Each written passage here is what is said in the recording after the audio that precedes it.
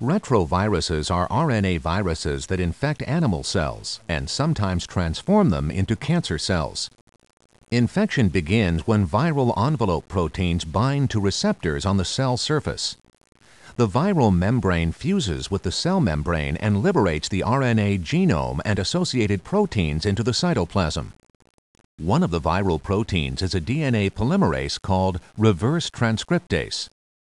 It copies the RNA genome into a single-stranded and then a double-stranded DNA. The viral DNA is transported into the nucleus and inserts into the host cell DNA.